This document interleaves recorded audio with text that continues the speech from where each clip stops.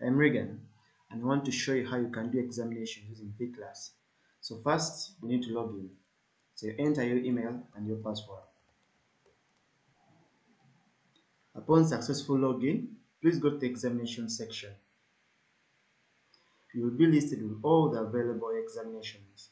In case you do not see an examination about a certain module, then probably you don't choose this module.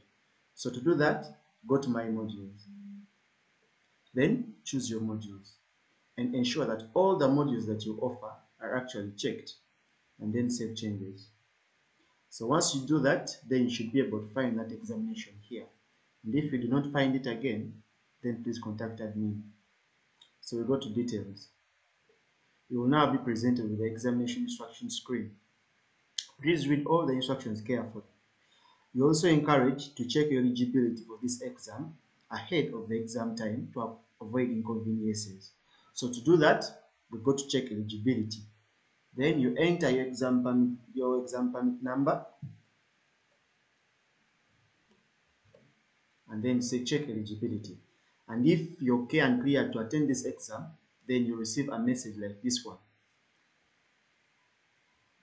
So we can now start the examination. So to start the examination, we enter our examination permit number.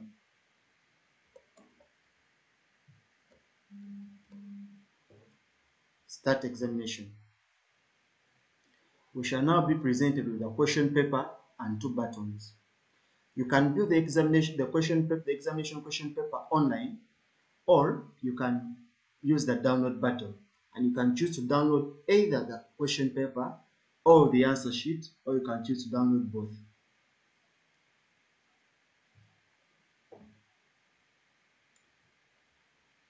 The examination question paper could look something like this.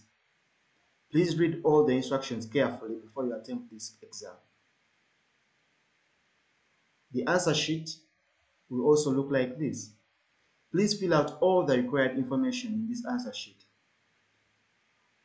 And also create a blank page where you can submit, where you can type all your answers.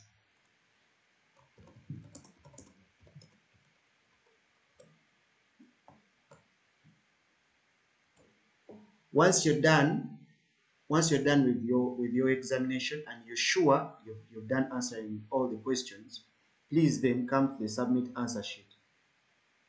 You will then choose this file on your computer and ensure please that you choose the right file. You will also be required to check this checkbox that you accept that you've not done any plagiarism. Then you can now submit. Upon successful submission, you'll be taken back to the available examinations, and this will now be disabled and already submitted. And that is how we can do examinations with vClass.